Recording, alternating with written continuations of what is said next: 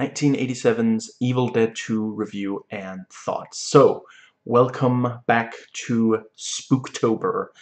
And yeah, I should probably have done the following last time, but here we go. Longtime fans of the channel already know I love horror classics and have done numerous videos on entire franchises of them. Did Halloween, did Friday the 13th, did A Nightmare on Elm Street, so yeah, really glad to be doing another one of those. It has been a minute. So, I'm going to start by telling you this was a movie that I absolutely loved. This video will have some jokes, none of the expensive members of minorities, and I will get into some serious topics, not that many though. And yeah, if you're looking for a review that's like, oh, the movie doesn't really hold up, it's been outdone by later movies, because of that, it's not that much fun to watch today, whether you agree with that assessment or not, this is not that review. And yeah, so the top link in the description box will enable you to donate to the SAG-AFTRA strikers, and I implore you to do so. And then there are some links to videos to help explain why this is such an important strike. So, time to rev up the chainsaw, let's get into the movie. So yeah, realize this video is long, I'm doing what I can to make it worth your time. And I start the video with a review where I'm probably not going to spoil anything. If I do decide over the course of the video that I'm going to spoil something, I'll verbally warn before I do so, hold up an index finger until I'm done with the spoiler, so you can mute and skip ahead and you see me lower my index finger. I will not be warning before spoilers for the first movie, and as soon as I end the review itself, the rest of the video will have lots of spoilers, including discussing the ending. So, this movie is rated R for the, let's see, yeah, severe violence and gore, moderate profanity, moderate frightening and intense scenes, no alcohol, drugs, and smoking, and mild sex and nudity. And yeah, this is, like the first one, this is very much a movie that, if you think this movie is too gory for you, then yes, it absolutely is. If there's any question that you're like, I thought I was okay with gore, but then there was that thing that was a little bit too much. This movie's too much for you, plain and simple. There's absolutely no doubt about it. It was made to push buttons, and is all the better for it. And yeah, I don't know how many times I have watched this. For a long time, I didn't have access to it. Overall, maybe half a dozen. And yeah, so the plot, once again, a few young people go to a small cabin in the woods only to have to deal with terrifying evil spirits possessing and tormenting, possessing at least some of them and tormenting all of them. And that, yes, so this, once again, was written and directed by Sam Raimi. This one was also written by Scott Spiegel, who also, let's see, he's got some, yeah, they had worked together on some of the, yeah, they made It's Murder together, and the, yeah, he's credited as a writer on the collection that IMDb calls Sam Raimi Early Shorts. And yeah, they very much, they get,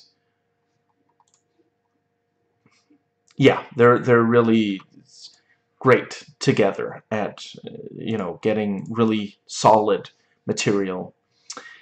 And yeah, so ranked worst to best, and I'm at the end of the review itself, I'll update with the ranking of this particular movie.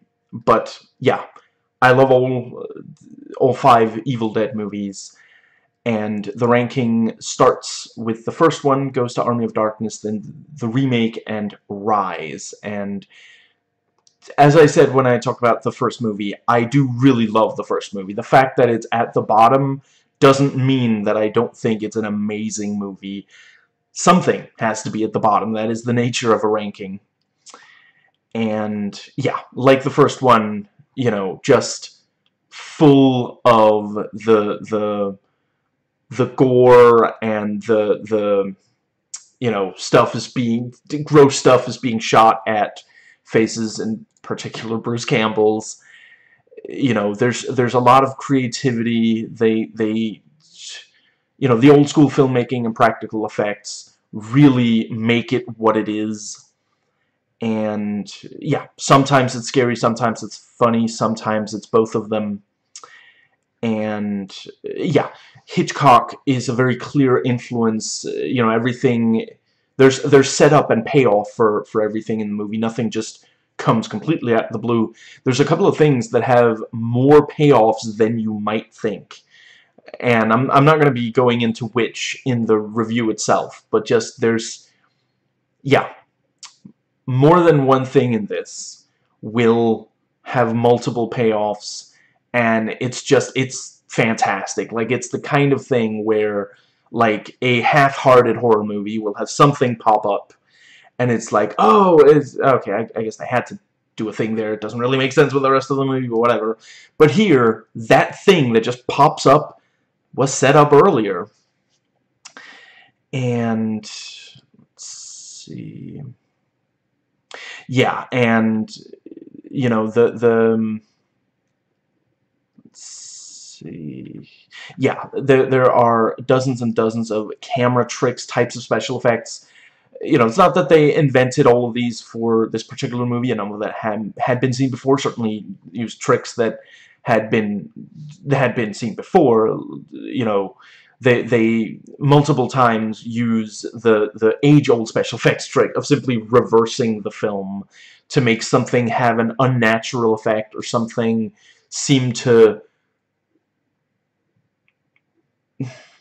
yeah, I don't want to spoil anything, but just it moves in a way that you're like, that's impossible. It couldn't possibly be moving like that. And the simple truth is, you know, they had it move normally and reverse the film, and it's like it's the easiest thing. It is 101. It's baby steps, but it works really well. And yeah, Sam Raimi, you know, even after this, continued to use these old school effects, and yeah, really love to see it. You know, let's see, and yeah, you know, it's basically the reboot your computer version. You know, if you're having any kind of computer problem, start by rebooting. You know, the very first thing you'll want to do if you're struggling with a special effect or your computer. And a bunch of these things had been in other movies. It was rare for any one movie to do this many.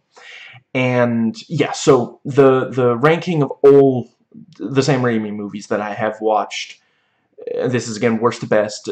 Spider-Man 3, and honestly the rest of these I love. Drag Me to Hell, Oz, The Quick and the Dead, The Gift, Spider-Man 1, Spider-Man 2, let's see, Evil Dead 1, Doctor Strange 2, Evil Dead 3, A Simple Plan, and Darkman 1. Darkman 1 remains my absolute favorite. I think that is the one where he really, the very best job he's ever done of just taking completely different, seemingly disparate elements from classics that he loves. Not all of them films, but yeah, you know, films that are you know, practically ancient. You know, you feel like you have to blow the dust off before you put the DVD in. And yeah, he just absolutely nails it. It's completely bonkers. It should not work. It has no right to be as good as it is. I love it. Now, some people do not love that this movie, Evil Dead 2, is so similar to the first Evil Dead. In defense of Sam Raimi, he intended the movie to be completely different. In fact, the third movie was supposed to be the second movie, but he couldn't raise the funds, so he made the second one like a bigger budgeted version of the first one.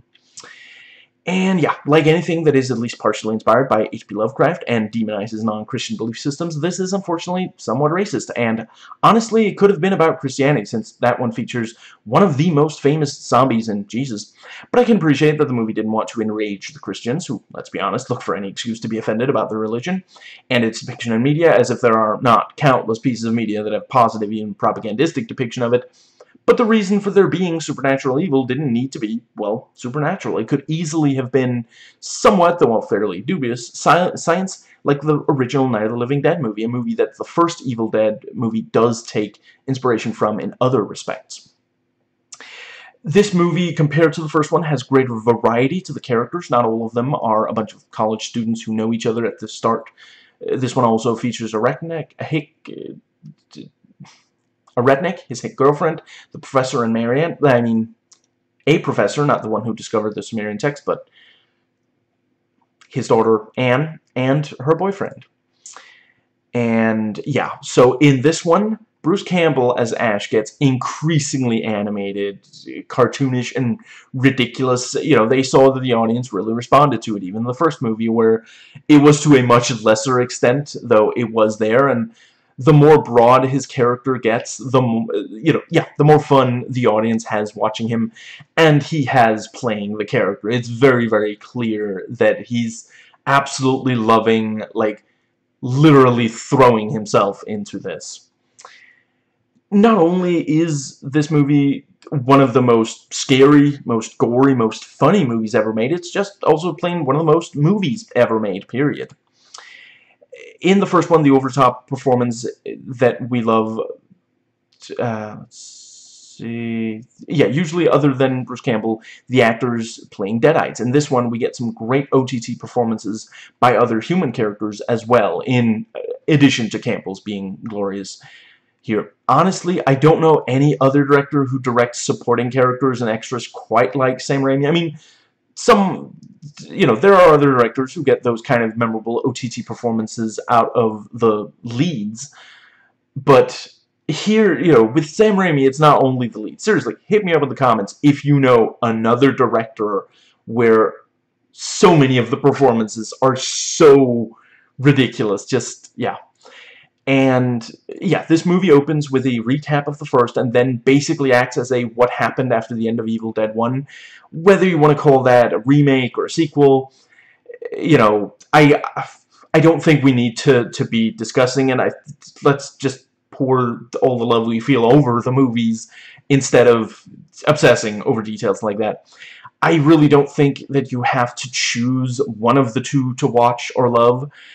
The movie absolutely does feel like, yeah, Raimi would have loved to be able to make this when making the first film. And yeah, this is the rare sequel to top its predecessor. And yeah, in some aspects, it is much bigger than the first one. There's one shot with more geysers of blood spraying in just that one shot than the entire first movie combined. They literally use the fire hose on more than one occasion. One scene has a plane land, though of course, to cost cut, they just have it drive into shot. They didn't actually film a plane landing. A bunch of extras get off. That costs money. There's more extras in this film in that one scene than characters in the entire first movie. If you count everyone you see and hear, there's more people on the plane. So yeah, and you could, you could forgive Sam Raimi for, just showing off, just like, what's the, just showing off that he has more money now. But he really doesn't. It all serves, the fact that we see the plane land helps explain, they just got, the next time we see them, they get out of a car. If that was the first time we saw them, we'd be like, they didn't actually drive all that way, did they? And, but yeah, and it also just, it helps convey to the audience, this is bigger, this is, yeah. At the very start, the movie doesn't look as big as it gets. It is clear from pretty much right away that it is bigger, though. And with more people in the cabin, there's even more flexibility for scenes of evil spirit-fueled mayhem, and they really get creative with it. You never know exactly what's going to happen, or even to who is going to get possessed, who's going to get attacked, with what, by whom, and just, yeah, throughout, like, it never loses the energy. It's constantly, it feels like a movie made by 13-year-old boys who are like, oh, and then what if, yeah, and then just, you know what should happen? Then it's just, you know, and it's just, and the energy is infectious. You know, you can't, you know, I am aware that there are some people who apparently don't love this movie, and that's fine. I'm not saying there's something wrong with that, but I don't know how it's possible. You know, it's just, it's such an amazing, just, yeah. And this is where we really start getting Three Stooges gags recreated with a horror sensibility, and yeah, it's just, it's amazing. And in some ways, it is just as gonzo as the original, but the effects are better, and it is overall more polished and professional. And let's see.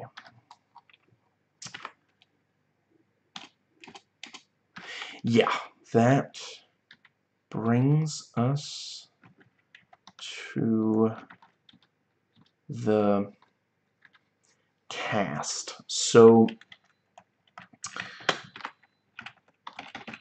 there we go. So yeah, Bruce Campbell returns as Ash Williams, and this and Army of Darkness are especially where the character really took off and really left a, you know, significant mark on pop culture. And yeah, Sarah Berry plays Annie Noby, daughter of Professor Noby from the first one, who unwittingly summons the demons. Dan Hicks, his name actually is Hicks, plays Jake, the Hick. Cassie Wesley plays Bobby Joe, his girlfriend. Denise Bixler plays Linda in the recap, and yeah, and also, yeah,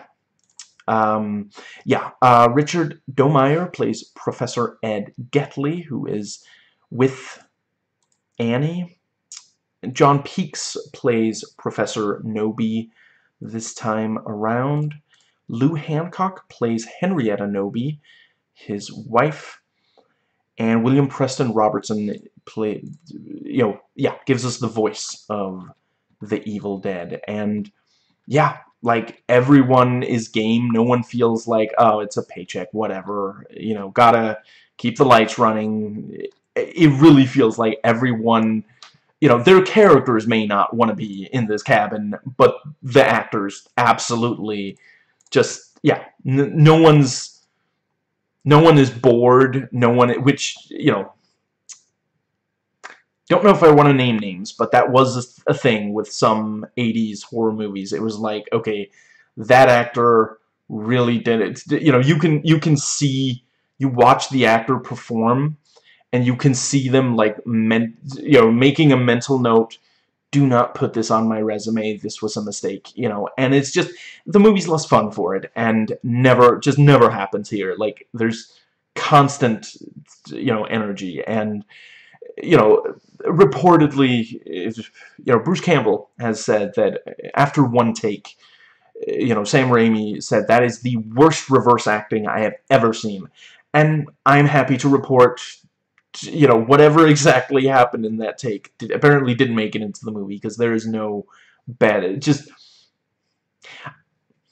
let me rephrase that. It's not that there's no bad acting, it's that it's intentionally bad. It's intentionally ridiculous. And, you know, for a while, there was perhaps a perception of Sam Raimi that he couldn't really direct a subtle performance, which he then did completely disprove. I forget about The Quick and the Dead, but certainly in A Simple Plan from, I want to say, 1998.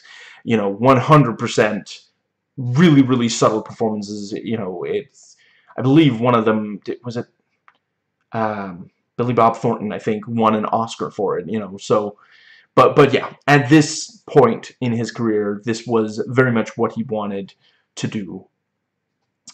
And yeah, so it was, you know, some of it was filmed in the Dino De Laurentiis studios in North Carolina.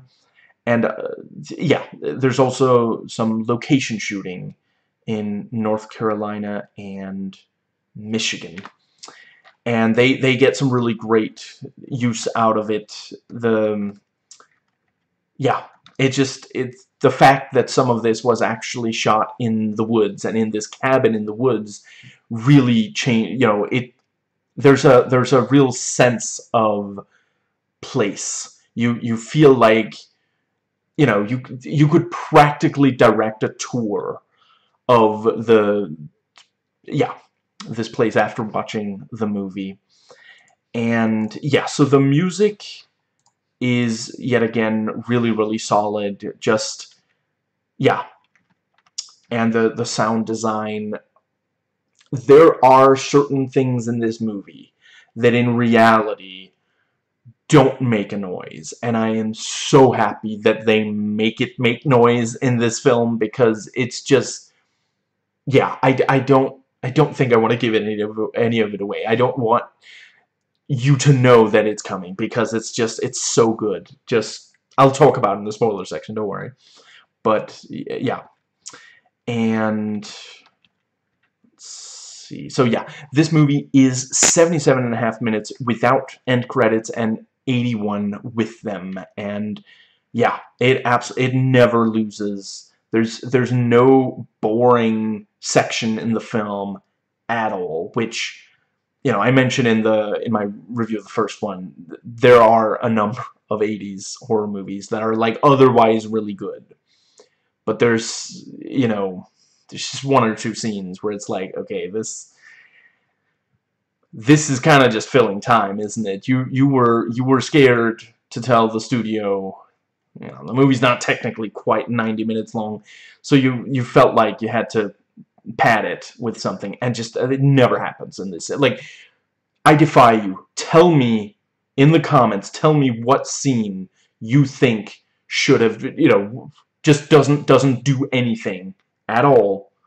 And I am, you know, I'll be nice, but I'm 100% certain that I can argue against that. I can tell you why that scene needed to be there.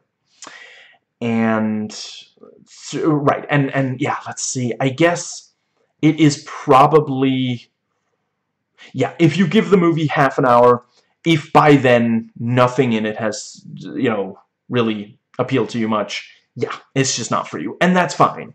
You know, honestly, I have to wonder, I don't know any Zoomers who've watched this, because there is a bit of, like, you know, I have to wonder if they even recognize, like, a tape player and a watch that isn't digital, and just, yeah, some of this stuff, I don't know. You know, and certainly the kind of energy you see in this, it was uncommon for movies at the time. Maybe like action movies and like the kind of some comedies had this kind of energy, but horror movies and horror comedies didn't usually have this much energy, this kind of propulsive drive throughout. You know, today, yeah, there are a number of movies that have that, and like I said at the start of this video, I really don't judge this movie for that, and I do still think it has a lot, like, yeah, I'll still happily sit down and watch, you know, nobody tied me down and forced me to watch this movie or to do this video. I did this because I love this movie so much. So yeah, the best elements of this, you know, the creativity on display, the dark sense of humor, Bruce Campbell's performance, like, the man is a ham. You know, he just, he goes so over the top that, like, they have to, you know, they have to raise the top to accommodate. Just, you know, and like, some of this movie is basically a one-man show. He is in the cabin, and there's no one else, and you're never like, you know, could they bring in another character? Because it's kind of like, it's just, there's not even a lot, like, it's not like super dialogue heavy. Obviously, he does speak to himself a little bit, mostly to, you know, convey things that it's like, so that the audience isn't like, wait, what is he doing and why, you know? But just, his physical performance, the faces he pulls, the noises he makes, the things he does with his voice, just truly amazing, you know. And yeah, the worst aspect continues to be the misogyny, which I think overall is a tad less raging here than it was in the first, but it's definitely still an issue. You know, and generally was an issue for early Sam Raimi movies, you know. And yeah, something I did see some criticize about it. You know, some said that the movie doesn't offer enough variety, and I can't really argue with that. That's the kind of thing that's either going to bother you or not.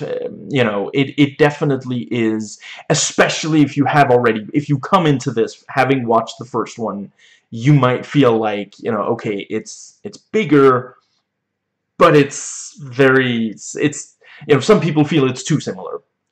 I don't think so. I think it absolutely adds enough. There's stuff in this that you just do not see in the first one. Sure, they would have loved to be able to do it, but, you know, did not have the money. But if, you know,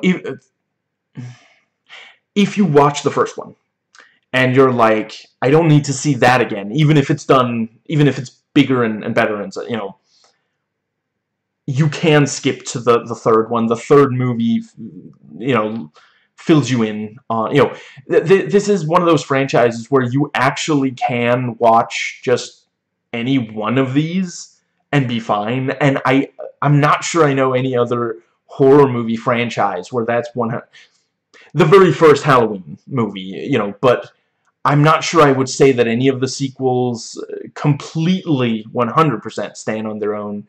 For the rest of them, you pretty much do have to have what, I suppose. Okay, the Friday the 13th movies also, but I don't know if I would necessarily say that this is one of those cases where you can sit down and watch all 5 movies and have an amazing time, or you can just watch any of the 5 and also have a really great time. The Friday the 13th movies, I'm not sure that I would really point to any one of them and say, you know, just watch that. You know, you don't have to watch all of them, but I do not think that it's quite to the... But yeah, this is a series where each of the films will tell you what you need to know for that one film to work. You don't need to watch any of the others, and I think you'd be missing out. But yeah, if you watch the first one and you don't feel the need to, you know, that, and on the other hand, if you like the concept of, you know, some young people go to this cabin, some of them become possessed and start attacking, you know, they're tormenting each other. Yeah, the possessed are tormenting the non-possessed. If you only want to watch that once, I would say this is the one to go with overall.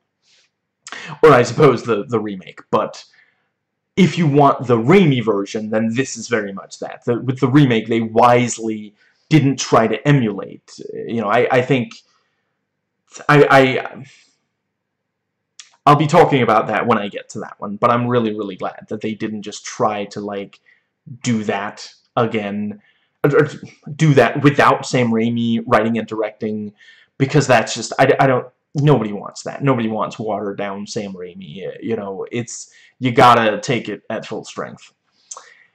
Now, before the first time I watched this, I was worried that the movie might be dated. It is almost as old as I am, so I obviously did not watch it when it first came out.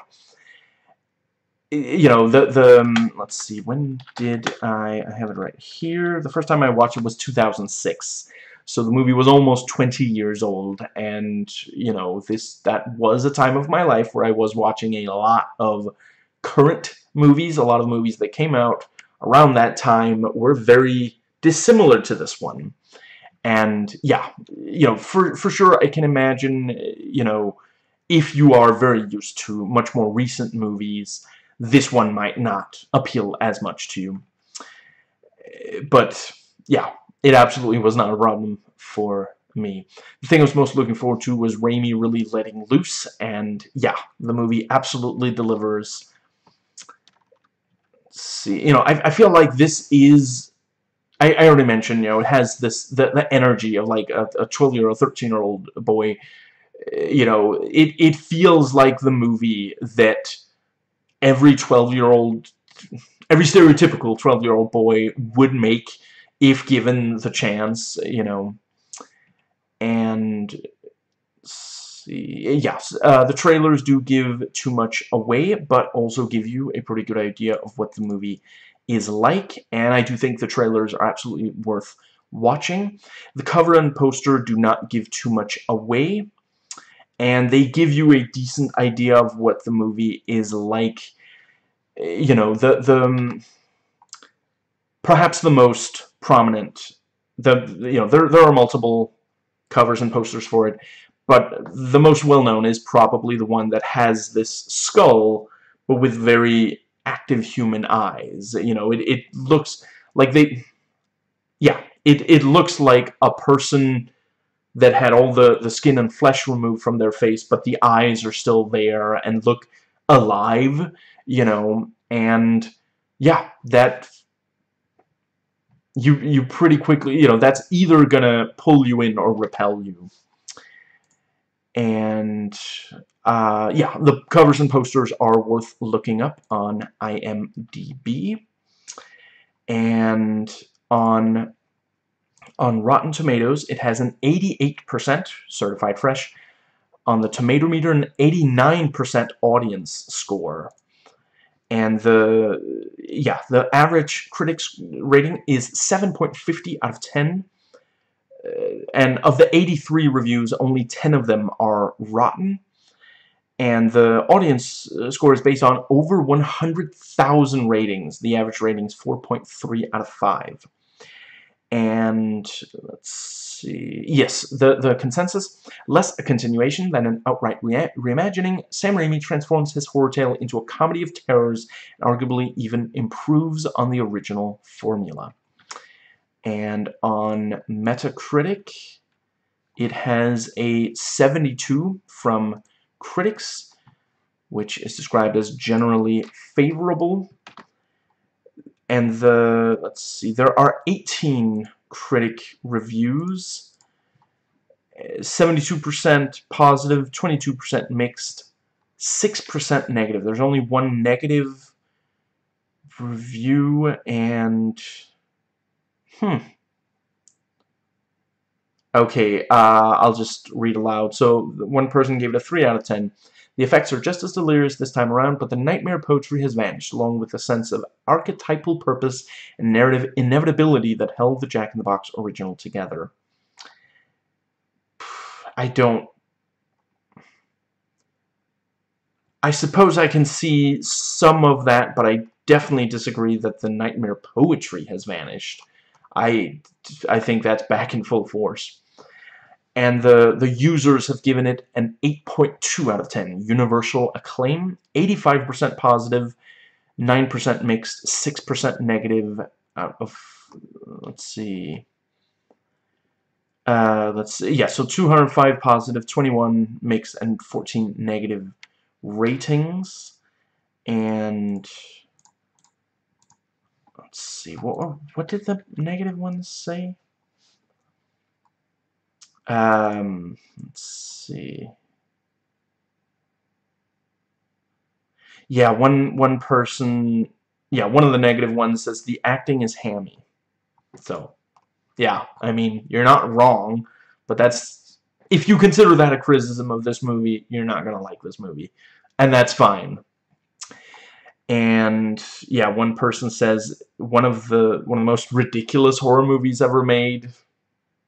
Yeah, and that's, you know, if you think that's bad, you're not gonna like this movie. This movie was not made for you.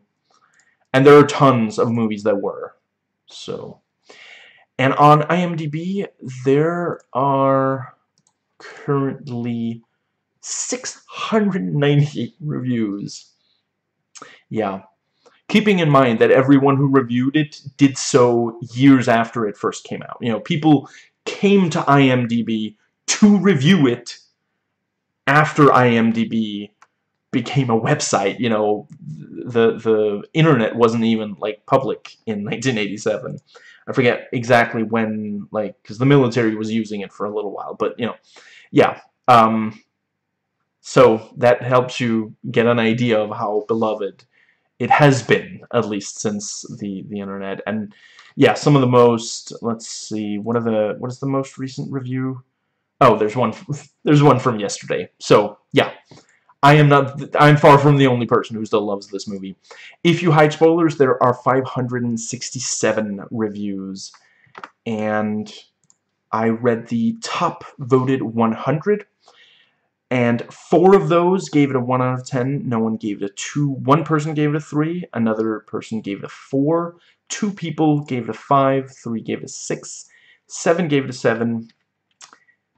23 gave it an 8. 25 gave it a 9. And 40 out of 100 of the top voted gave it a perfect score of 10 out of 10.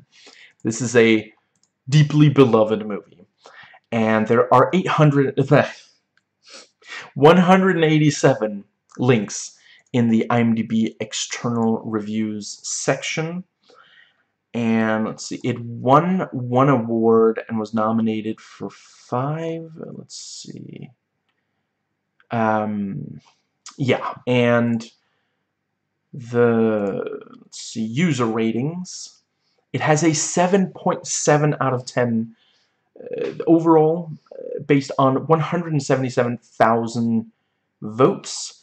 28.1 gave it an 8, 19.6 gave it a 7, 19.5 gave it a 10, 15.9 gave it a 9, and then we get to the ratings that are so low that I don't really understand how anyone can rate it this low, but whatever. 8.4 gave it a 6, 3.8 gave it a 5, 1.8 gave it a 4, 1.3 gave it a 1. There were some people whose for this movie was really not their cup of tea. 1% gave it a 3, 0.7 gave it a 2. But yeah, again, this is very much, it's not for everyone, but it very much found its audience. And yeah, so like the first one, you know, they use pretty much all the practical effects that would make sense to use. You know, there's stuff as simple as fake blood and some fairly simple makeup, but there's also, this one has very extensive makeup, you know, a lot of, and yeah, a lot of latex. You have, you know, how much do I want to give away here? Yeah, you have some stop motion, you have yeah, some very, very simple gags. And the stunt work is also quite strong. They really put some of them through the ringer. Bruce Campbell, yeah, just national treasure. It's unreal how much he'll do to himself for the sake of the, you know, there's a saying, pain is temporary, although if you're working with Sam Raimi, maybe not. Film is forever, and this is very much that. Like, they just, you know, just close your eyes, think of England, and throw yourself into it, and yeah, the movie's all the better for it. Now, my version has the following special features, DVD. 1 commentary track with Sam Raimi, Bruce Campbell, co-writer Scott Spiegel, and SFX wizard Greg Nicotero. This was before Kurtzman, and I cannot believe I'm blanking. Hold on. This will not stand. KNB are the... Okay. Wikipedia definitely has it. Hold on. The KNB trio. Let's see. Yes. KNB FX group. You know, Robert Kurtzman, Greg Nicotero, and Howard Berger. You know, KNB derived from the initials of their last names. And yeah, it was founded in '88, so not long after this. And I do believe all 3 of them did work on this movie together. And yeah, you know, they are beloved for a reason. You know, let's see. Yeah, they did stuff like Nightmare on Elm Street 5, Halloween 5. Let's see. Right, and they actually did, they made an animatronic buffalo cadaver for, or wait, cadaver, yeah, an animatronic buffalo for Dances with Wolves. And this actually, yeah, Nicotero said this helped break them out of being known for only gory horror films. And let's see, yeah, and let's see, yeah, they worked on Misery, and yeah, they returned for Army of Darkness. That's right. Reservoir Dogs, and yeah, and Kurtzman, helped write From Dusk Till Dawn 1, and yeah. Let's see. Yeah, throughout the 2000s, they continued their collaboration with Tarantino, working on Kill Bill and other films. And yeah, they did makeup effects for Land of the Dead and Chronicles of Narnia, Lion, Witch, and the Wardrobe, which was originally going to be completely digital, which is sadly something that started happening around that time. And they've done special makeup effects for The Walking Dead, which has drawn awards and nominations. Yeah, just unbelievably talented trio. And yeah, to return to the commentary track, since it features both Sam Raimi and Bruce Campbell, it is much more fun to listen to than the two for the first film, where they're separated and thus can't interact, and it and we are all the poorer for it.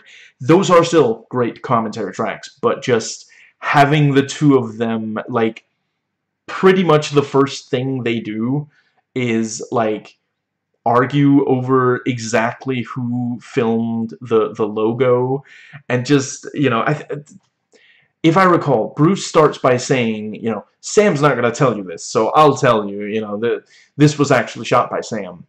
And then Sam, is that not right? And Sam is like, that is not right.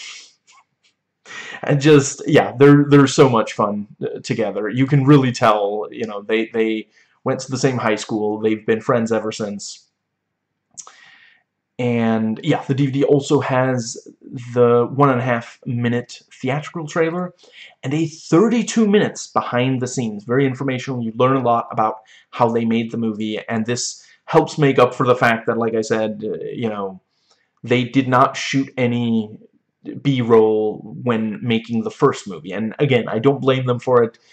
Let's also keep in mind, this was back when DVDs were not a thing. Like, special features were not a thing. You might shoot, like, some documentary stuff so they could put it on TV and advertise the movie, but, so yeah, but it's really, really great. They talk about so many different things, and you get, you see some of the special effects, and yeah, you see how they originally even did it, and just, one of the actors you literally see as the goo stuff, it covers their face so they can make a cast of it,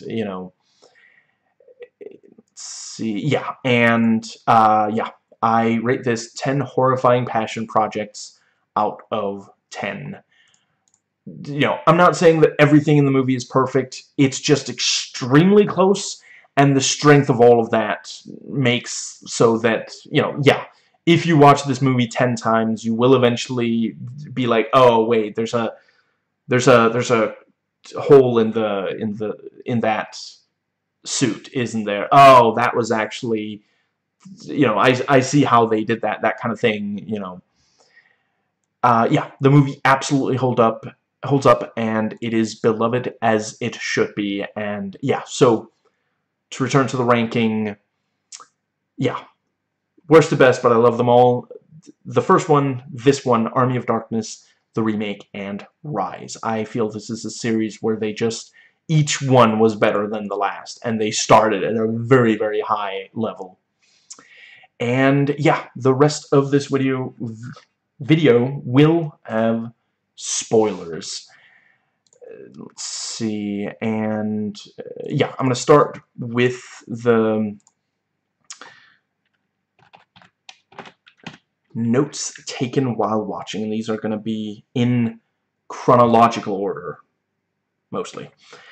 And yeah, just really love the intro with the book. Like, this is one of those things where, like, it's extremely rare for me to look at anything in any movie and be like, every movie should be like this. You know, I'm in favor of experimentation. I think that you should try different things with different movies. But I think a strong case could be made that every movie should open with just, you know, the Book of the Dead, and you know, lands and opens, and they, you know, all the, you know, it magically flips through a bunch of the pages. From when the seas ran red with blood, and it was this blood that inked the book. Just amazing, just absolutely love it. And yeah, we see the, you know, the bridge looks much bigger than the first one, but it is, you know, that's size doesn't matter, it's what you do with it. But yeah, and we see it from the side, which also just makes it hit really hard when we see it later. And, like, you know, it's maybe 30 meters of bridge that is just gone, you know, like, it's not that, you know, when you watch the first movie, it's also obvious they're not going to be able to get back that way, you know, they couldn't just, like, take a running jump or something, but just, yeah. And Ash is so corny after the dance, you know, just the, you know, some champagne. I am a man and you are a woman, last I checked. It's just, I mean, it's just, yeah, so ridiculous.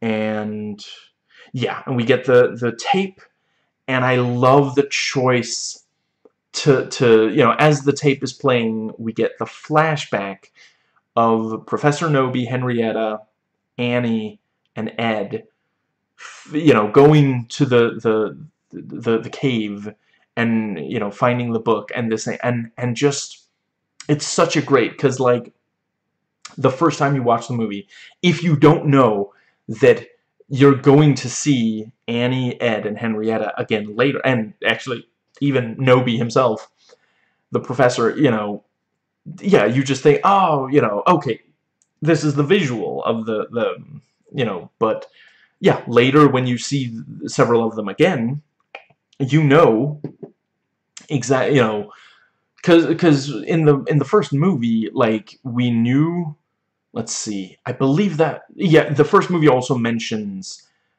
Henrietta, you know, and you know, Noby having to kill her, in, you know, because she got possessed, you know, but yeah, we didn't know that there were other people on the expedition, but it's like, yeah, sure, why not, you know, it would almost be kind of weird if they didn't, you know, like, that's a thing, like, you have research partners, you know, so yeah, very, very clever way to get that.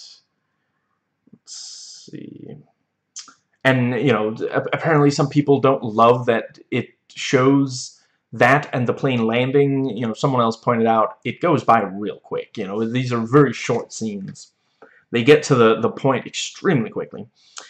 And yeah, you know, Linda comes back and she's, like, cackling and stumbling towards him, and just, and, you know, they point out in both in the commentary track for both this and the first, you know, they can see nothing with those massive lenses completely covering their eyes. There's no, like, hole where the pupil can see through, so she has no idea where she's going. It's like rehearsal and, like, people yelling from off screen, you know, no, a little to the left kind of thing, you know, and just, yeah.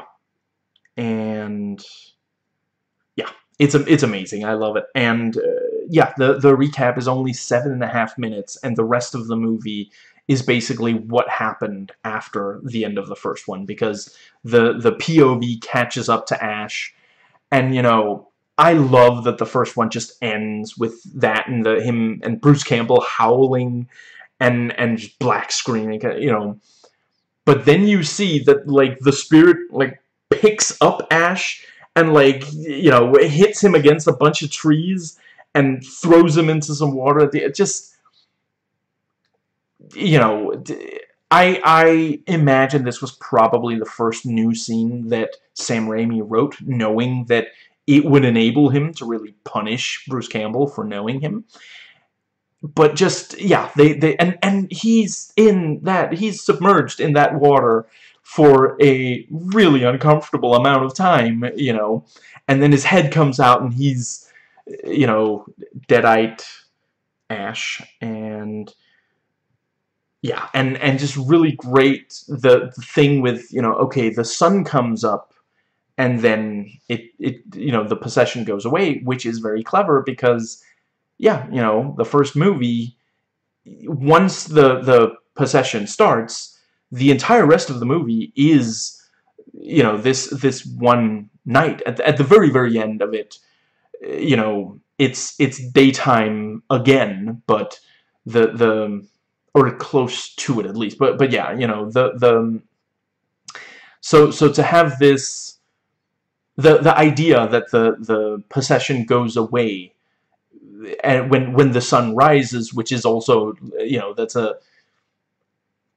horror trope, you know, sunlight banishes the evil kind of thing. Yeah, that is very clever. I really appreciate how this builds on the first one. And also, in the first one, they mention, you know, could there be a trail out of here? And they never find it because Scotty, the dumbass, doesn't manage to get past the woods attacking him.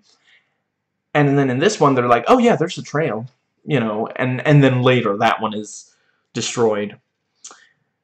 And I love the disappearing fog, you know, because it's not difficult to do for, like, technique, but it's just so, like, it looks like, it's not, like, violent or gory, but it's so disturbing to watch. You know, you see the fog just kind of disappear, and it's like literally like movie magic, love. They set up the fog machine, turned it on, and once they had the footage, they just, you know, let's see, did they reverse shoot it, or did they reverse the footage? I'm not sure what they did in 87, but, you know, today I can imagine you might just, although for Tenet I feel like some of it was shot back, which I feel like I heard. Anyway, yeah, you know, it's super easy, but it has such a strong impact on the audience. And yeah, Ash is dispossessed, and the bridge is gone, McCready. And then the sun goes back down, and I love that, like, Ash is in the same shot as the sun going down, and it's this kind of thing that, like, I can only imagine there must have been a lot of movie directors who, you know, who saw that and were like, you can't do that. Like, no one's going to believe. Obviously, the sun is not going down right next to him, but it's the kind of thing, you know, it's the kind of thing you might see in, like, a comic book, where you only have so many pages and panels, you gotta make it all count, and, like, nobody watches the movie and literally thinks, wait, did the sun just go down next to him? Because, I'm sorry, but that's not how that works. Everybody understands, you know, oh, Ash saw the sun go down. And, you know, it adds this level of, like, menace and you know, yeah, it means he has to hurry. You know, if he just saw it and then it cuts to his reaction, it's just not going to have quite the same impact. And then, you know, in the first movie, the POV also sometimes chases. Here there's a car, like, it chases the car as it's driving, you know, and it's not just a straight, no, he has to, like, back up and turn the car, and then he has to, you know, just absolutely love it. And then after he reaches the cabin, then it chases him around the entire thing. And every so often, like, Bruce Campbell's like, oh, you know, just like, oh no, the demon has almost caught up to me. Just, yeah. And you know, now we know what happens. If it catches up to him, he will be possessed again, which, you know, was obviously horrifying for him. And just, yeah. And I love, again, like, when the POV can't catch him, it's like, well, fine then. And it, like, stomps outside and just sits outside the cabin waiting. By the way, I think I forgot to put it in the notes, so I'll say it here. Love when he's, like, looking at the cabin, and it's like, join us, and the windows are like eyes. It's just, yeah, fantastic. And let's see, yeah, then we hear that Ed has not talked to the professor for about a week. That's, then he went to the cabin, which, yeah, makes sense. He went to the cabin to stay there and study the pages away from the hustle and bustle of the city. And he unfortunately, he read from the pages. He brought the demons back to life. One of them possessed Henrietta. He wasn't able, he could not bring himself to dismember her, so he buried her in the fruit cellar.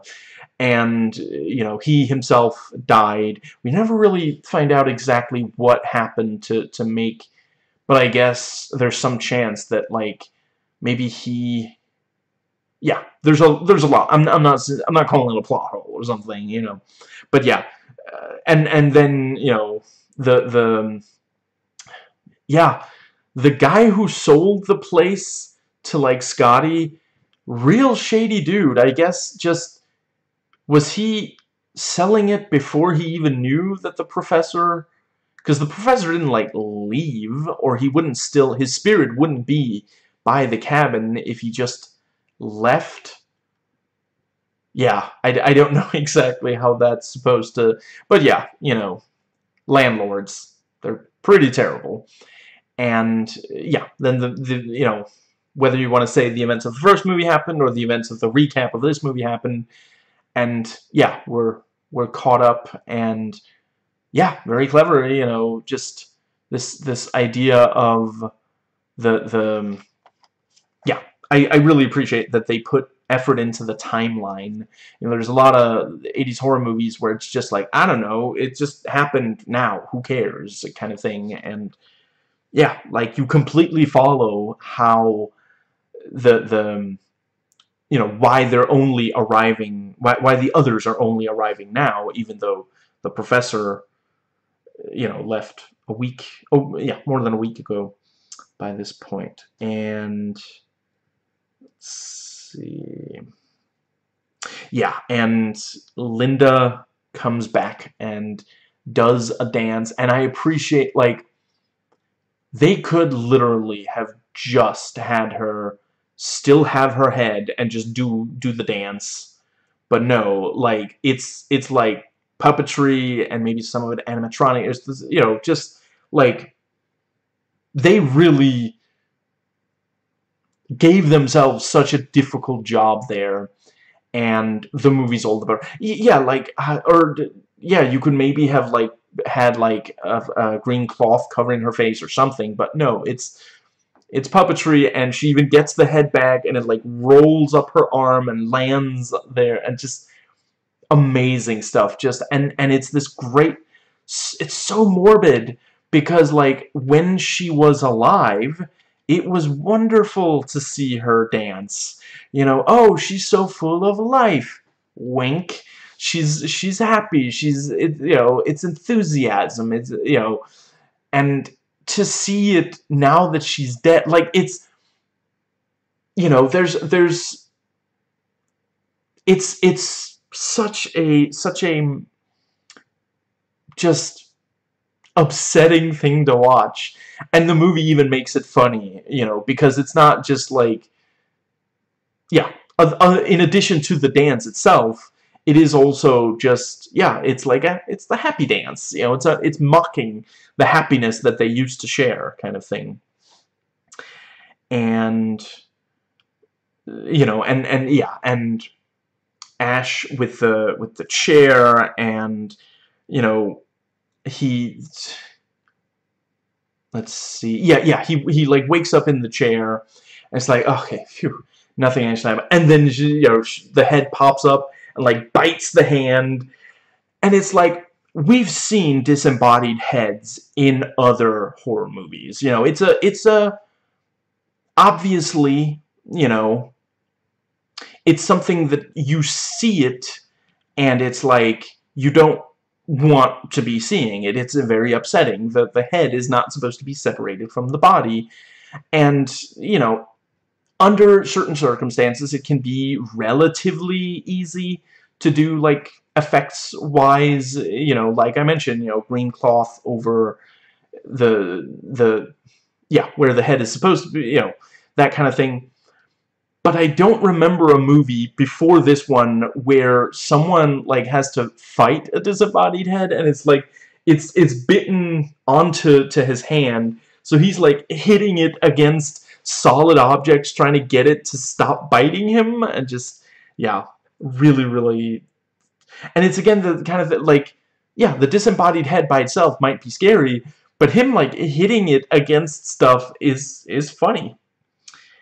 And yeah, he goes for the chainsaw, and just the, you know, the moment that you hear, oh, chainsaw, oh, he's gonna chainsaw the head, and then the fabric, you know, uncovers the fabric, and it's just not there, and there's like, you almost have time to realize what happened before the headless corpse comes in wielding a chainsaw. You know, he fights it, he's got this like metal thing, pipe, I don't know, hits it, and it like starts sawing it's through the neck, and blood sprays on Bruce Campbell's face. It's just, and he does manage to get the head into the vise, and then you have, like, you know, first she's like taunting, and he's about to attack, and then she turns back to herself, and she's like, but I love you, and this whole thing, and he's like, no, and she's like, yes,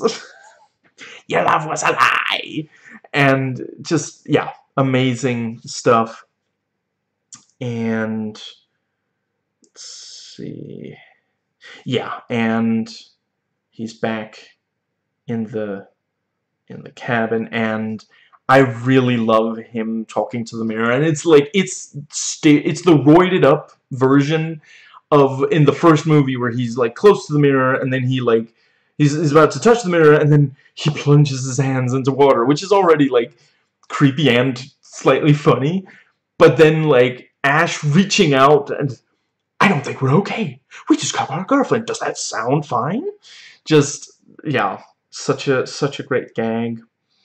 And yeah, like in this movie, the spirits do cause a lot, induce a lot of hallucinations, which is not something that the first one has a lot of. Really, I guess the water mirror might be the only thing that I feel confident in the first movie was a hallucination. You know, because there's a lot of like blood spraying that it's like, okay, that, how is that happening, and like stuff seemingly coming to life. But I think that's just stuff the spirits can do. But like, plunging your hands into water when you think you're going to touch a mirror, that's like, you know, okay, all the rules have stopped applying, which, yeah, I think that's a little further than what the spirits are able to do, though clearly their power is vast. But yeah, here, like, there's a bunch of stuff. He'll suddenly, you know, stuff will happen, he'll suddenly wake up in the chair. And it is very clever because, yeah, then when you see him shoot, you know, it completely, you know, he shoots and he just barely grazes Bobby Joe, and it's like, you know, it's not good, but you can understand how we ended up there, because he thought that it's still the spirits. And, yeah, just him fighting the hand is truly epic. Like, this is one of those things where, you know, him fighting his own hand was homaged in Liar Liar, with Jim Carrey also delivering an energetic slapstick fight against his own appendage. The movie Idle Hands is essentially built around the concept and does feature one or two inspired bits that I can imagine Sam Raimi approved of, such as the microwave. And the, just, yeah, like, you know, it's like smacking, you know, breaking plates over his head, and there's a point where he like does a full flip and lands on the floor, and you know, he's trying to, you know, he sees the stuff moving over his hand that's like possessing it, and he's like, okay, put, you know, get it under some water, which, you know, I mean, that makes sense for a lot of wounds of like, you know, get some clean water on it, you know. And he was bitten, which is of course also how his hand, and only his hand, was possessed. And yeah, I absolutely love when let's see. Oh, right, and then, yeah, it cuts away to, yeah, real quick. It goes to the professor's family and the two Hicks, and it is kind of funny with, you know, how much? 45, $100. And let's see. Yeah, and we're back with the, you know, once it smashed a lot of plates, it's like, okay, there's one more plate. I guess I could, oh, hold on. There's a, you know, big as like meat cleaver or something. I forget what it's called. You know, and I can't quite reach. Okay, and then it starts like using its fingers to like drag closer. There are a number of things in this film that fill me with mirth, and one of them is the fact that the possessed hand has its own demonic voice, which is of course smaller, more high-pitched, on account of it being smaller than a person. You know, this guy, just absolutely love it. And like at one point when it's like getting closer to the meat cleaver, it gets a POV shot. Because at this point, okay, so it has enough of a nervous system, it has a voice. So I guess, I don't know, I guess there must be a little throat in there somehow now. It has eyes, I guess. You know, just, it makes no sense. And the fact that it manages to express a lot of personality despite just being a disembodied hand with 5 fingers, like, you know, once he, you know, yeah, once it's cut off and it's running, you know, scurrying across the floor like a small animal or something, you know, it gets into the what do they call the mouse hole or whatever, you know, and it's like, oh, so you can't hit me, you know, drumming on the floor, and, you know, flips off Ash at one point. Just, yeah, really just such good stuff. And yeah, you know, he, so yeah, jumping back slightly, you know, he's sawing off the hand. And it is also, you know, in the first one, yeah, one of the possessed bites off its own hand, and, you know, there's the hand is like attached to the dagger, and, you know, stabbing and this whole thing. And then, you know, this one, well, I mean, why not push that further, you know? And it's not like, some of it is actually fairly simple. Like they had someone under the floor acting the part of the hand, and that allows for a lot of expression, you know.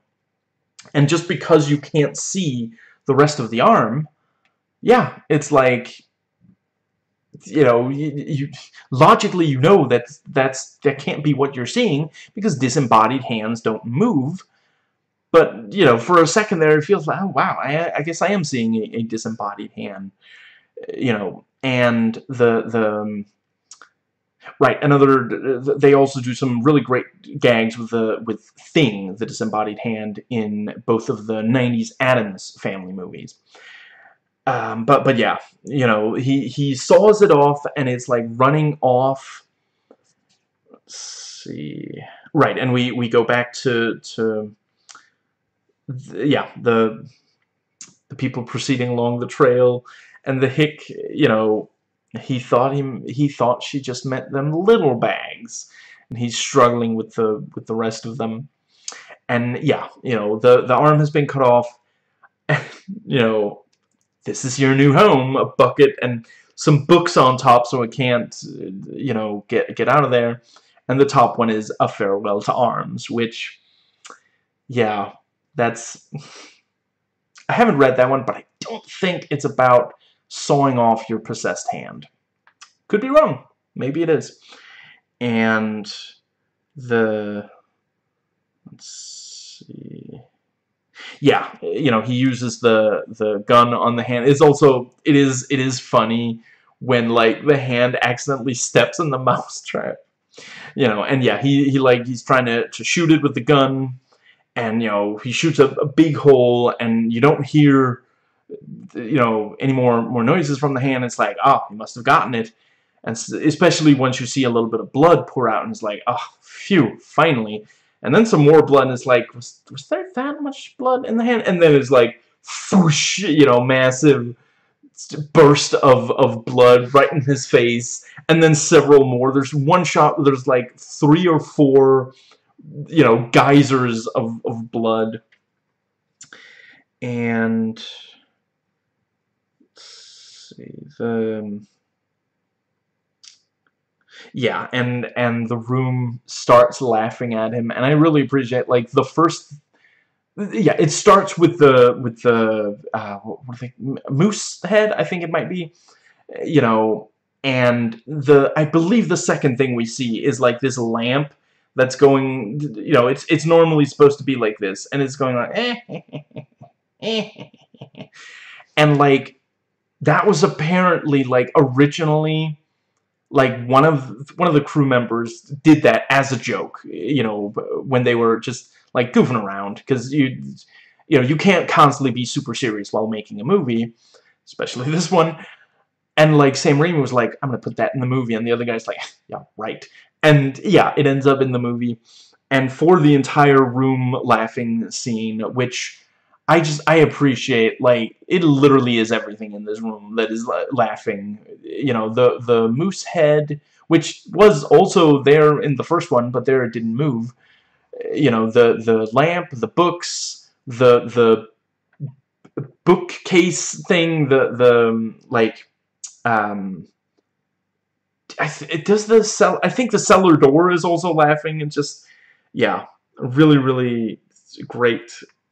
Just and to get all the sounds of laughter, they went around and had, you know, found anyone working on the film that had a nice distinctive laugh, and it absolutely paid off. Like, there's so many, and I like to think that, you know, when they showed the film to their friends and family, they could be like, there, that's my laugh, and you know that because you've heard me laugh before. And it's just, yeah, you know, cause just such nice, distinct laughs. And yeah, you know, Ash fires the gun at, you know, he thinks that it's still, like, possessed or deadites or something, you know. And I really appreciate it, because, like, we've been put in his mind space. We've seen all the hallucinations he's seen, and the spirits just screwing with him, and yeah. And I always forget his name. Jake. You know, Jake rushes in and punches him, and Bruce has pointed out, and I kind of agree, it's a little weirdly shot. It's like, how did Jake get from the door all the way into where Ash is to hit him without Ash spotting him? It's, you know, it's slightly weird. I can imagine it worked better on the page. And yeah, you know, Annie comes there expecting to find her parents. She sees, you know, Ash clearly just shot Bobby Joe. She sees the chainsaw and the pool of blood around it. Yeah, you know, it's a very understandable, you know, conclusion that he must have gone there crazed and attacked them. And yeah, Ash is put in the basement, and, you know, very, very shortly after, we realize that Henrietta is there. someone's in my fruit cellar. Someone with a fresh soul. And just, yeah, you know, I think is it Ed who says, you know, I mean, maybe your father never made it here, you know, which, yeah, you know, at that point, it is like, I mean, we don't have any evidence yet that he got here. We haven't heard from him since he supposedly got here. Maybe he just isn't here. And she's like, but this is his tape recorder. And presses play, and we hear, you know, this thing of, well, he, what's the word? Yeah, he accidentally summoned the Kandarian demons, and, you know, he buried Henrietta whole. And just, yeah, really great. And we get that little bit. There's one shot where Ash is like clearly listening to the tape recorder, which is, you know, it's great that that's there, because that, you know, he's not like completely, you know, he doesn't want Henrietta to be down there, but once he hears it on the tape, he realizes what's going on. And yeah, so he manages to get back up the stairs despite Henrietta. And she has another great, like, just slow stumble towards him, and, you know, someone grabs his face and pulls him, and it's one of the, you know, yeah, one of the non-possessed. And let's see, then we have the, yeah, you know, yeah, Henrietta reaches it, and I think, is that when the face morphs? There, I guess maybe there's more than one face morph. Great job on that, and some really horrifying faces. And, you know, yeah, the face is like stuck in the cellar door, and so they're like jumping on top of it, and one of the eyes pops out and just flies through the air and like into her mouth, and she accidentally swallows, you know, Bobby Joe accidentally swallows the eye. And it's such a great, like, that's apparently Three Stooges gag, though in that one it's like nut, I think, some kind of nut that, you know, one of the others throws in their mouth, and you know, to have it with an eyeball is like, oh my god, you know. And, you know, it's the thing, like, there's one point where they literally just attached the eye to the front so that they could have, like, I guess it's not quite a point of view shot, although maybe Henrietta can still see through the eye. No, it's not a point of view shot, because you do see the eye, but, you know, there's a shot as it's getting closer and closer to her, and the part where it goes into her mouth, like, literally what they did was do it in reverse, you know. At the start of the take, the eye is, you know, just barely inside her mouth, and they pull it out and rewind it, and it looks like it's flying into, and you don't pick that up the first time you watch it, so it has a really strong effect. And it takes the weight of 2 men on top of the cellar door to weigh it down, you know. And again, we have this thing of, like, you know, at first it hits several times, and then there's the one hit, like, and then it seems to just be, you know, and then we have Henrietta singing, and, like, Annie is like, really, oh my god, that's Mom, you know. And, you know, I remember, you know, I thought it was odd that it was snowing because it was September, and it just, yeah. And, yeah, and I think, yeah, and Annie's like, that thing in the cellar is not my mother. And you know, we expect there to be a conversation, or maybe for like a shot of Henrietta, but then Ed has turned in the meanwhile, and I really appreciate that they gave him multiple sets of teeth. Like, you could understand if they just made, oh, you know, big mouth, big teeth. He has several rows of teeth, which, again, the human brain, our lizard brain, hates that. That's like, nope, nope, get it away from me. I don't want it. Please stop, you know. And let's see. Oh, right, and yeah, you know, obviously part of, you know, yeah, when writing it, they wanted Ash to end up in the cellar with Henrietta. That's why the abuse the spirits dish out on Ash ends just before the others arrive. You know, I'm not saying it's bad writing. Obviously, it's completely in character for the spirits to do this. They're always toying with their victims. let's see, but yeah, and yeah, also having it be Henrietta, you know, that was also, you know, I could maybe understand why some people, if, you know, if you try watching both of these movies right after one another, like, I've done that and had a great time, but for some people it's going to be like, oh, so there's another person in the cellar. But I do really appreciate the fact that, like, because it does, to me and to many others, feel distinct enough, just going from this thing of, you know, in the first one of them gets possessed, the others manage to get her into the cellar, and she's like trying to get out and, you know, taunting them from the cellar and such. And then in this one, you know, a human being is forced into the basement, into the cellar, and tries to get out. And someone was buried down there and, like, rises, which is also just, like, you know, generally, when human beings bury our dead, we don't want the dead coming back to life and rising from their grave. That is something that is deeply, like, that just, ugh, don't do that. Never do that. Please make it stop, kind of thing. So, just, yeah, it's a great way to start. And yeah, for the rest of the movie, every so often, Henrietta will, you know, try to get out of the cellar. She'll say something or some kind of, yeah.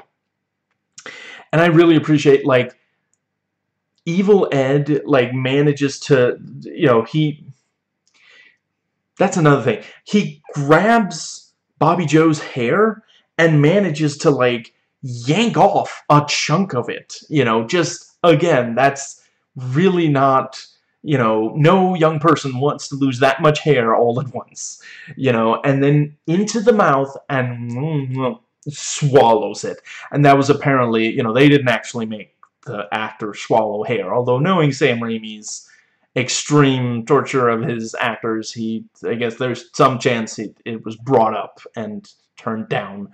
But no, the head itself, the fake head, the mask thing, you know, allowed for, you know, yeah, getting the hair all the way in and doing like a swallowing motion. And yeah, you know, Jake can see from the window, the trail's just gone. And I really appreciate, you know, it gets real quiet, which, you know, in the first movie as well, sometimes it would get real quiet and then there'd be something funny or scary. And here, like, the noises that come after it's been quiet, and I love the couple of shots where, like, again, you know, in each of these movies, with Ash, you know, Bruce Campbell does, like, the sudden, you know, sudden face turn or, you know, wild movement of, but to see, like, I think one of the shots has like 3 or 4, yeah, one of the shots has like 4 people in it, and all of them are looking at where the noise came from. Just amazing. And yeah, they're like, you know, there's something here, and, you know, the door opens slightly, and it's maybe Bobby Joe, someone is like, it's in there. No shit, Sherlock, what was your first fucking clue? It just, yeah, and, you know, they managed to get in there, and we have the ghost of the professor who explains, you know, the missing pages are the key. And, you know, you have the, you know, Jake, you're holding my hand too tight. Baby, I ain't holding your hand. Whose hand is she holding? You know, love that haunting reference. And, you know, looks at the hand, and it's the disembodied hand that's like, and it's such a, like, in its little possessed Kandarian demon hand brain, it's like, you know what would totally screw with these guys? If I hold her hand really tightly, you know, because, like, it's not actually hurting her, like, it's uncomfortable, to be clear, but it's not like, there's so much it could be doing that, you know, later it stabs Annie in the back with the dagger, you know, so clearly it's capable of doing much worse, but it's just doing that to mess with them, you know, and that's, yeah. And yeah, just really, really great bit. And yeah, the pages set up the rest of the film, and it is very clever. You know, this thing of, because like in the first one, the destruction of the book appears to resolve it, but there are still, you know, what's the word? You do still have the spirits attack Ash at the end, you know.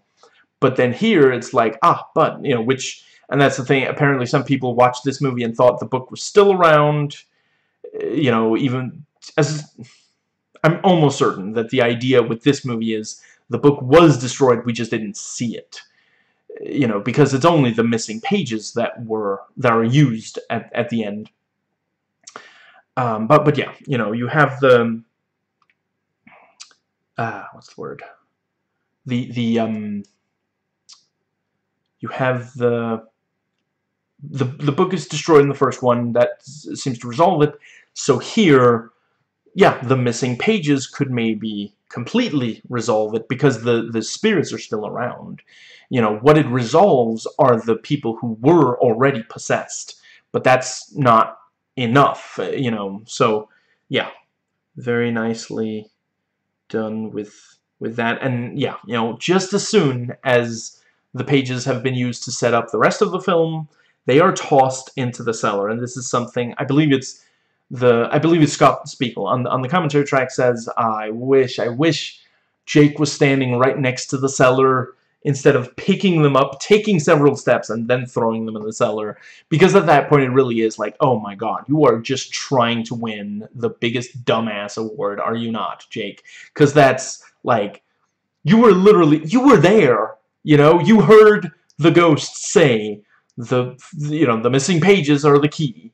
And you still throw them into the, just, yeah. And I really appreciate, you know, and yeah, Jake gets them all the way out, you know, threatening with the gun, gets them out there to look for Bobby Joe, and the POV comes closer and closer, and we're like, it's gonna attack Jake, and it seemingly gets there, and we're like, oh, I guess it didn't attack Jake. And then, you know, possessed Ash pops into frame, and it's yeah, very, very clever, because just, yeah. And let's see, yeah, and Annie manages to get back, and she finds the dagger, and, you know, thinking that that's Ash by the door, she stabs, and it turns out to be Jake. And then she's like trying to close the door, but Jake is in the way, so she just hits him with the door several times, and she's like starting to drag him, and she gets him part of the way, and then tries to close the door, and smacks another part of his body with the door, and just, yeah. You know, and at this point, like, we do really, really hate Jake, so, like, seeing him, you know, stabbed and hit multiple times with the door, and dragged, and just, you know, and not long after, you know, just torn apart in the cellar, to the point where a lot of blood sprays out, you know. Yeah, he's, you know, we really hate him. So seeing that is not the worst thing in the world. As long as it's happening to a fictional character, of course. And let's see, yeah, and just, yeah, Henrietta grabbing him and pulling him in, and the, you know, Annie grabs the legs, and the blood spreads. Just, yeah, really, really nicely done. And the necklace manages to bring back Ash, and Annie attacks him with the axe because she thinks that he's still possessed, because he was, like, seconds ago, you know. And yeah, it is kind of funny that, like, you know, he comes all the way back, and he, like, sits. It's like, okay, we're okay, we're gonna, you know, and then the axe hits right next, you know, and he's like, okay, I'm back. And we think, okay, that's right, you know, and then she attacks again. It's like, and yeah, and she points out, you know, okay, you're back, but for how long? And yeah, you know, they have to get the pages back from the cellar. let's go carve ourselves a witch, and we get the shot of Henrietta. You know, just yeah. I gotta say, when I look at Ted Raimi's face, the first thing that pops into my head is always going to be Joxer. You know, I've spent a lot of hours of my life watching Xena, so seeing him as possessed Henrietta, you know, I realize he played that role before, you know, but yeah, it's very, very, it's wild to me. And yeah, we get the excellent montage that, you know, where the saw goes in place of the hand, and you know, he has the thing to start it with, you know, so he can just yank with his face to start it, and you know, the holster for the gun, groovy. And yeah, you know, he goes into the cellar to get the pages, which magically stick together later when he throws them all at the, you know, into Annie's hand later, which they call out in the commentary track also. And you hear this noise that sounds like a hissing, so we think, oh, that's where Henrietta is, and turns out to just be a pipe. And we find what I'm guessing is supposed to be Professor Nobi's skeleton, and see. And yeah, again, very, very, you know, lots of movies have skeletons. Lots of horror movies have skeletons, but it just, the fact that it, like, falls onto Ash is like, you know, get it away from me. And, you know, we are, again, like with, near the end of the first movie, it is like a haunted house where stuff, like, comes out at you and all this, just, yeah. And, yeah, Henrietta fighting Ash and Annie is great, and, like, floating up in the air and yes, if you look at, you know, there are times where you can't, there's at least a second or two where you can see, like, there's a crack in the latex suit, you know, and there's one shot where, like, sweat pours out of Ted Raimi's ear, and just, yeah, because they worked really, really hard, worked up a sweat, and just, yeah. And yeah, the morphing head, really, really excellently done. And Ash manages to saw off several limbs, like swinging the chainsaw. Just, yeah. And yeah, you know, fires the gun, spins it on his finger, and holsters it behind it. You know, such a great. It is like, you know, taking the typical Western anti-hero thing and just, you know, on steroids. There it'll, you know, often be like a 6-shooter, a handgun, you know, but yeah, spin on the finger, holstered after use. And yeah, the evil in flesh, really great creature design, really, really just, again, like, you just, get it away from me. And they do a great, like, lens effect also to make it warp. Really, really. That they also do something on the ghost of Professor Nobi. Great stuff. Really helps sell it. Like, God, imagine if it was just like a floating disembodied head. We've seen that before, but this kind of extra, just, yeah, the extra effort really, really does a lot. And, you know, Annie is about to finish the incantation, and then, you know, suddenly she stops, and the hand stabbed her with the dagger. And it's such great, you know, in the review I mentioned, you know, some things have multiple payoffs. You know, there are multiple payoffs to Henrietta, multiple payoffs to the hand, because it is this thing, like, when you see Ash shoot it, you know, we don't actually see it hit. That's the thing. We think that it was hit, because it, like, I forget if it makes a wounded noise, but it certainly stops making noise. And then some blood pours out, so we think, the hand is done. He shot it, he killed it. And then later, you know, and then once the blood starts spraying out, we're too distracted to stop and think, oh, I guess the hand is still alive. So the next time we see it, which I think the next time we see it is, you know, I ain't holding your hand. You know, it's like, oh, right, it never died because the blood, you know, so just, yeah, really, really nicely done. And let's see, yeah, just, you know, it's still around. We just don't see it for a while. and Ash is almost eaten by the giant thing, you know, makes a hand out of a tree and like pulling him closer to the open mouth, and that's a big no. Nope. Do not need to see a living human being be eaten by a gigantic mouth. That is not something I need inside my brain, you know. And I have heard that something like that also appears. Like, I believe today you have horror movies where you full-on see a character played by a human actor be, you know, eaten. Obviously a special effect, you know. They're not going to do that in reality, obviously, but, you know, that's, yeah, really, really nicely done. Just, they keep thinking of these things that really get to us, that really get under our skin. And, yeah, you know, she manages to finish the incantation and open the portal, and, you know, the car is also dragged into the past, which, you know, of course it is. How else would Sam Raimi possibly be able to put it in the past? You know, it's not like he ever has put the car in a movie set before Cars.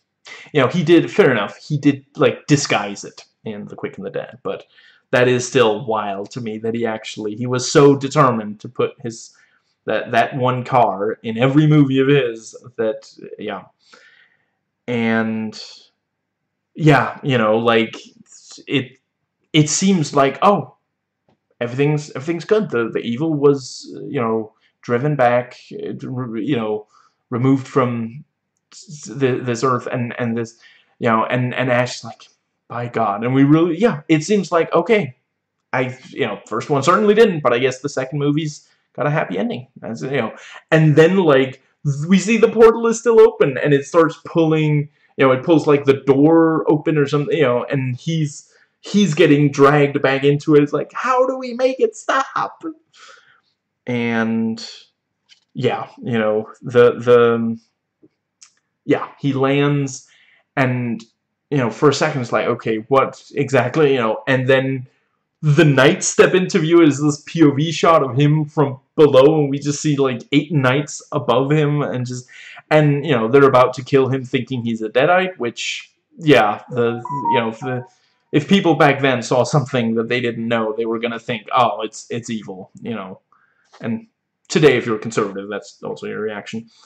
But yeah, and he manages to kill the flying deadite, which is also just a great, because it's, you know, immediately you realize, oh, you know, this is back when the deadites were, you know, it's right away you get the sense that it's going to be bigger. You know, it's a great tease for Army of Darkness. We really do get the sense that the deadites had a much bigger presence in back then, you know, and you know, at the start of the movie they did say the book disappeared in 1300 AD. That's when the ending of this and the movie Army of Darkness is set. So very, very clever. And, you know, you have the thing with, you know, oh, there was this guy prophesied to be the savior, and yeah, at the end of the movie we realize that's Ash.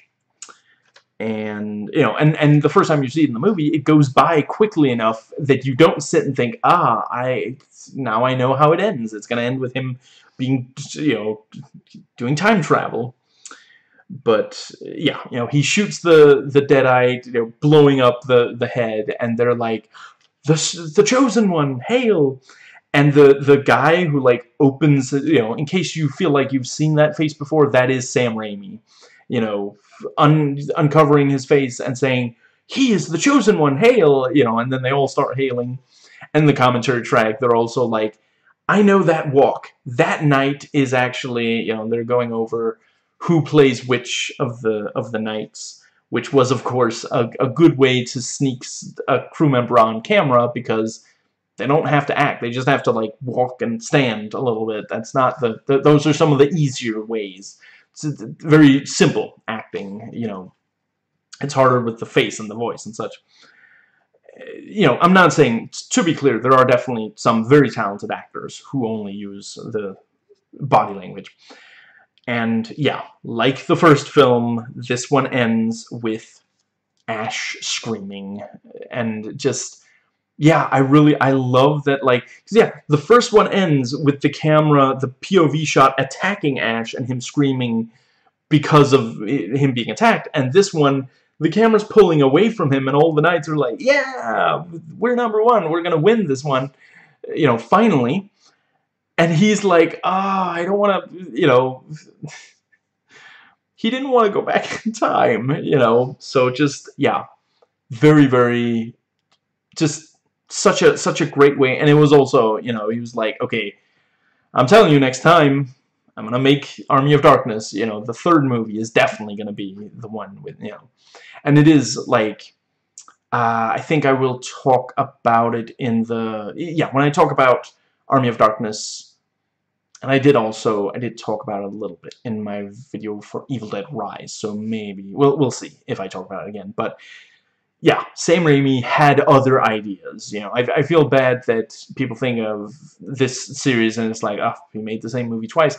He didn't mean to. He was hoping to make Army of Darkness as the second film, but the, you know, the budget was going to be, you know, a problem. He, you know, it's you can do a lot with a fairly limited budget if all you need is, you know, this cabin and small cast of characters and you know, effects and such. For this one, they you know, it was much more money than the first, but, you know, actually making Army of Darkness was going to take a pretty significant amount of money, even, yeah, so that is it for this section, which brings us to the final section, notes taken before watching. So yeah, the movie, as mentioned earlier, is very misogynistic. It is true there is a lot of violence towards men as well, but violence against women in media can normalize violence against women in real life